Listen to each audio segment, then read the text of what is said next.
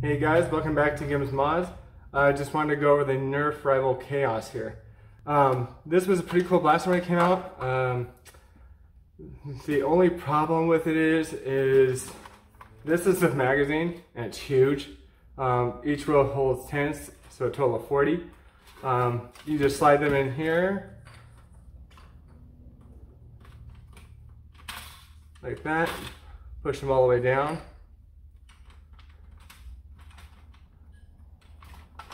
Get one over each little bump there.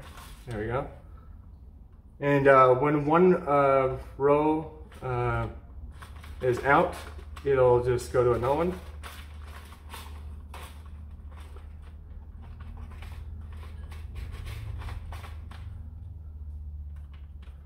We'll load a few in here. I don't know exactly how many.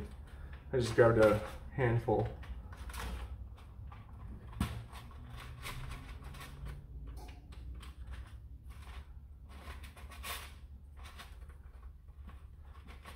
The cool thing about this blaster, just like my rival Nemesis, I do have the rechargeable battery in it. So that's always good to have. I kind of want to get more in the future, just because it's a lot easier to use than, C's or D batteries, plus of course less expensive in the long run. So that's always a plus. Okay, so I got a few loaded in there. I don't know exactly how many, probably 12 or something. So when you load this, you're gonna put it in and tilt it kind of forward, and then in there just like that. So you have the magazine release right here. You have the trigger right here, the rev trigger right here, and this is a fully automatic blaster. You could put a grip here that fits the pick continue or the rival rail, I guess. Same way with the Nemesis. You unscrew right here to get to the batteries, and the tray just comes out like that. You have a side up here, and then a forward side at the front. This blaster is pretty cool because it has a very slim profile, but this profile is huge. So it is a little heavy. Let's go ahead and rev it up and put some of the chronograph here.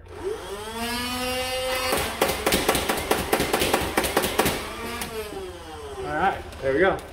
So I don't know if you guys watched the review of the Nemesis. The Nemesis, of course, holds 60 more, because it just has a hopper instead of this giant clip thing, or magazine, I should say. But this one tends to shoot more consistent. I don't think it's as fast as the Nemesis, of course, but you never have to jostle it because it's in single file rows. Basically, it's like having 4 of these. And then once one empties, you go to the next one, and so on. So it's a little bit more reliant that way. The Nemesis is cool, but if you don't want to carry around the Nemesis, the next step down would be the Khaos here. So I would highly recommend it. I'd recommend it, and I'd recommend the rechargeable battery in the stock here. I'll leave the links for both in the description below. If I find any modifications for it, I'll leave that as well. If you guys have any questions, please leave them down below in the comments, and please like, subscribe, and share. And I'll see you guys in the next one. Bye.